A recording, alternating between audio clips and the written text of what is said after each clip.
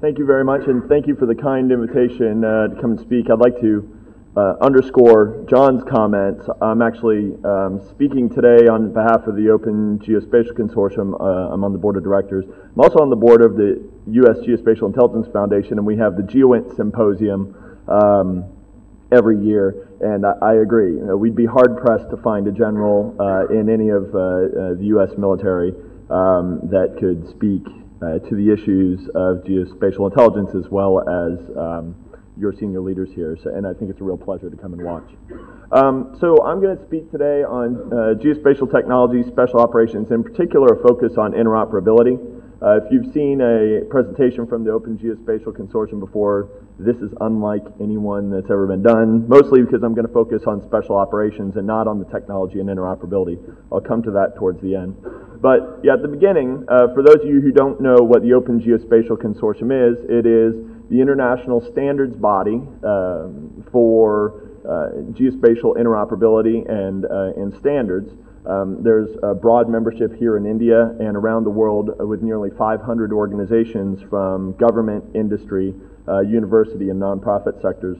And it's really a global forum for the collaboration of developers and users of spatial data products and services to advance the development of international standards for geospatial interoperability. I'll come back to that towards the end. But I want to talk about special operations forces, and admittedly, I'm an American, and I will talk about this a bit from an American perspective. I'm talking about a 72,000 person force that's globally distributed across all of our different combatant commands, and they have a wide variety of functions that they serve.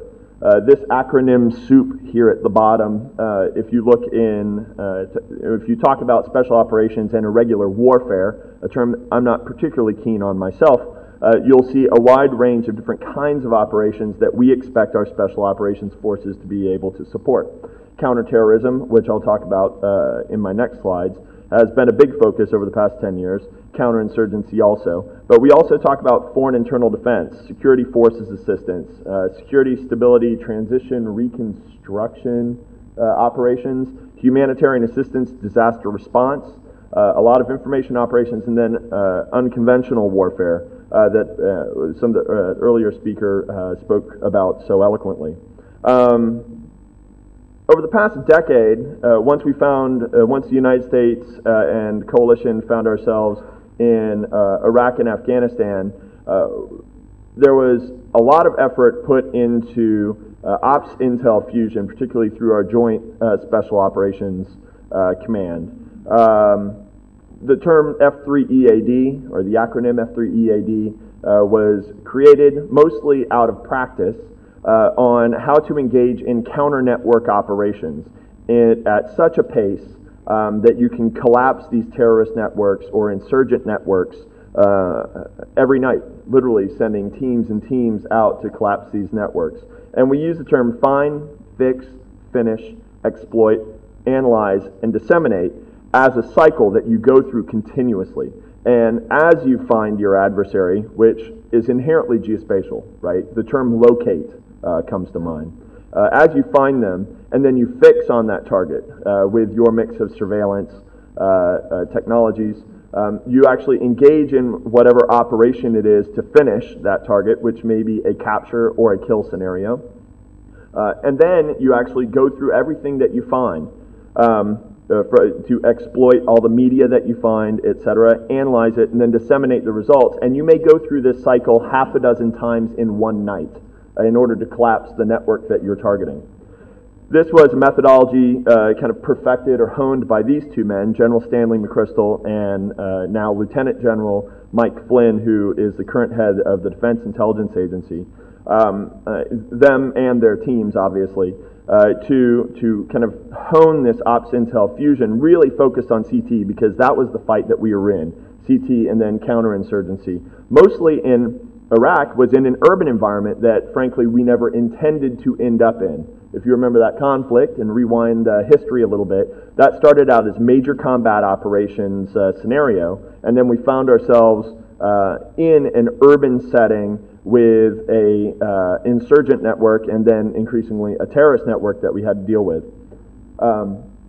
so we had to deal with that in an urban setting. In Afghanistan, not a terribly urban country, we found ourselves in a similar situation, albeit in complex terrain, not urban terrain. But I'll talk quite a bit about terrain as I go through this. So this is just another view of the F3EA cycle kind of put into the D3A cycle. And I know it's really low resolution, hard to see, but you'll see a lot of words like locate and track. Everything here is inherently geospatial.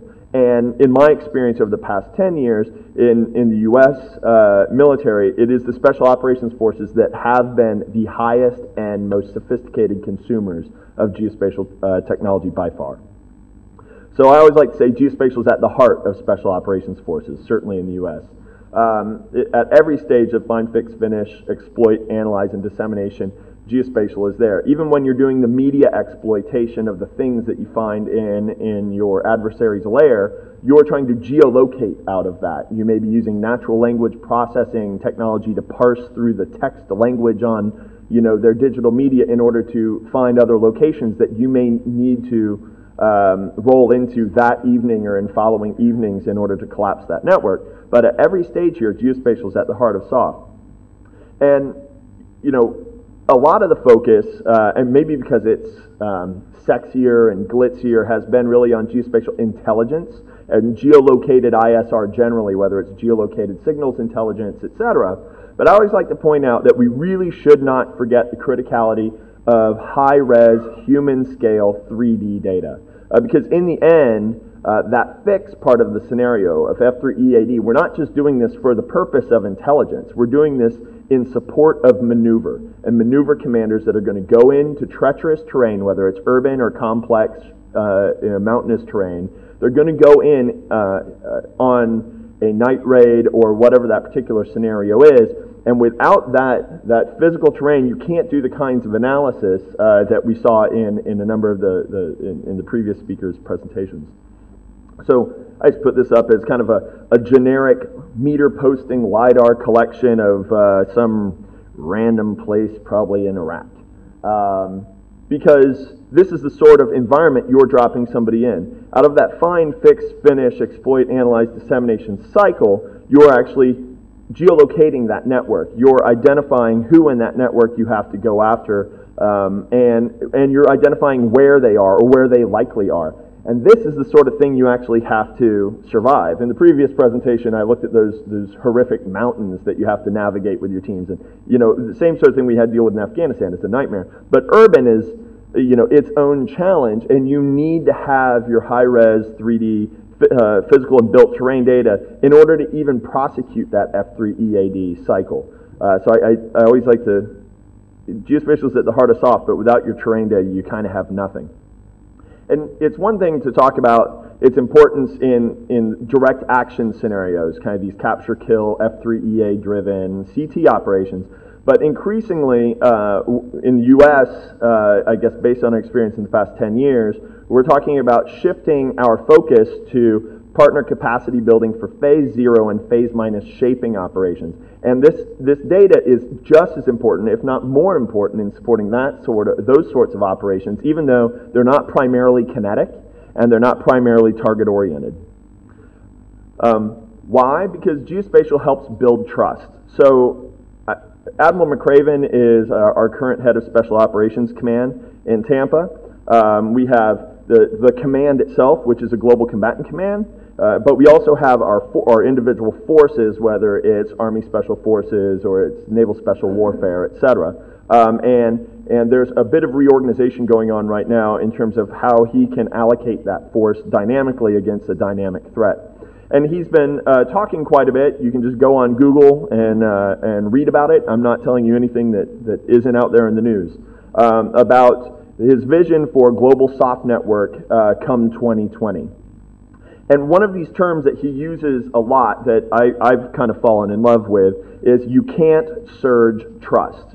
When things go bad and you need to move fast, you can surge weapons, you can surge forces, you can surge data, you can surge a lot of things, but you can't surge trust if you're going to work by, with, and through your partners in other nations. And that's really the mode that the United States has moved to over the past several years in Afghanistan. We heard quite a bit about the NATO SOF experience that I think has served us very well, and we've learned as a country a lot of lessons about that. But we have to build these relationships over time, so when things go bad, you can move in with your partners with trust, because you're talking about moving fast, moving hard, and if you don't have trust, you have nothing. And I strongly believe that geospatial data becomes the key foundation for building those trust relationships over time.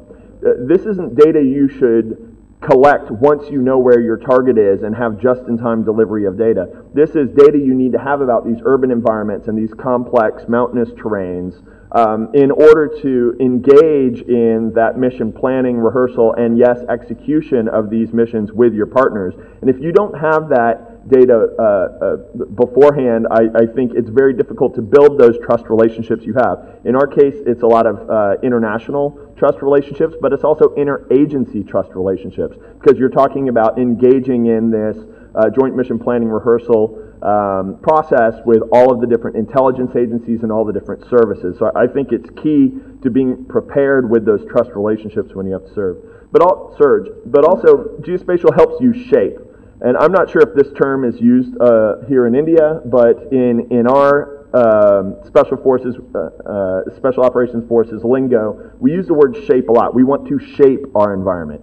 And when we talk where we're trying to shift our allocation these days of resources, we're really focusing on phase 0 and phase minus shaping operations. We want to go to situations where they're pre-kinetic, where we don't have to run around killing people in the middle of the night, where we can work with host nation through military to military relationships, but even military to civil relationships, and build capacity in those areas to make them, frankly, safe, secure, and hopefully even prosperous, because it's those kinds of environments where you tend not to have long-term security threats.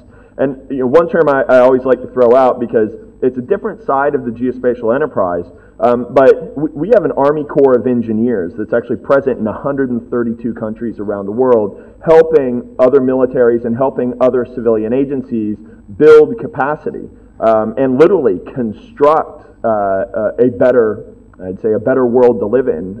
You come to a beautiful city like Delhi, and it's because you have this built environment, and you have things that are heavily engineered for people so you can live a prosperous life. And most of these conflict zones are places that don't have that. And so, one side of our phase 0 and phase minus shaping operations is supporting building that capability. And anybody who's ever been involved in construction knows that construction begins with a survey.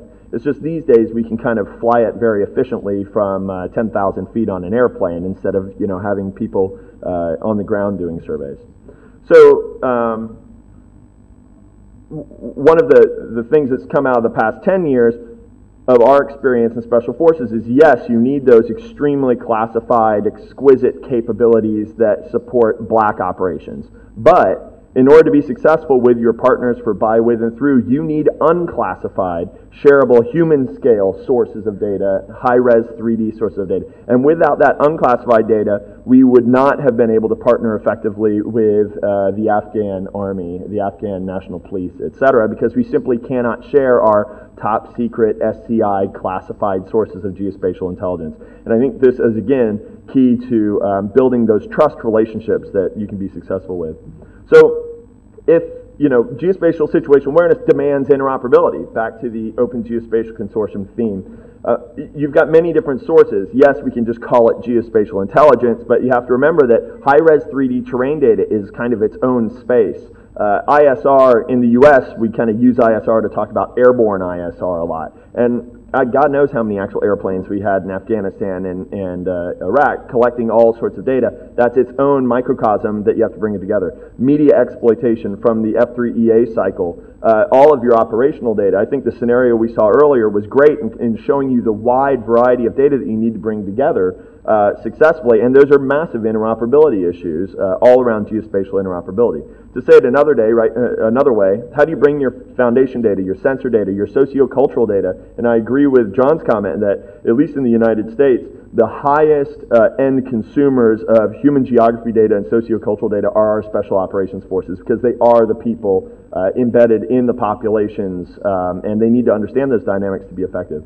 Plus your big data, plus your mission command data, all of that is an interoperability issue because you're dealing with emergent challenges, irregular security operations, irregular warfare. None of it's standard. Most of these guys are your highest end performers that you're asking to make it up as they go along. Right? They're dealing with dynamic situations and taking their great resources of, I'd say their surplus of skills in order to be creative and to deal with unanticipated data sources even. So if you go into a special operations fusion cell in the United States, they're not dealing simply with military specified data sources coming out of military specified systems. They will use whatever data is useful to the mission, sourced from whatever source they can get it from. And there are huge interoperability and data management issues associated with that. So interoperability in space and time across many different systems in order to achieve is key to achieving human scale situational awareness. So we talk about geospatial situational awareness a lot, and I think that's great. But when you talk about SOF, you're talking about human scale. You're dealing with people. And if your physical terrain data isn't at human scale, and if your geolocation isn't at a human scale, you will not be effective at prosecuting population-centric operations. I think I'm near the end.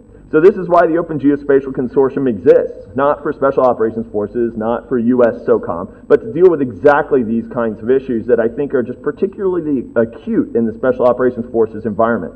Geospatial interoperability standards enable the dynamic composition of these various data sources in support of fast-changing, emergent mission challenges. In many cases, our conventional forces that may only deploy a major combat operation so often and may not have to move that fast have survived without a high level of interoperability and integration, almost despite themselves sometimes. But in special operations, they don't have that luxury. They have to move so fast, and their challenges moving so fast that interoperability is a premium. So I just put this up because if you don't know what OGC specifications are, no problem. I mean, you can go on the web, you can learn about these, opengeospatial.org, you can read all about them. There are all the standards for serving up maps and features and describing cities and serving out syndicating messages and serving them out over cell phones and packaging them up for mobile devices and processing and augmented reality and sensors.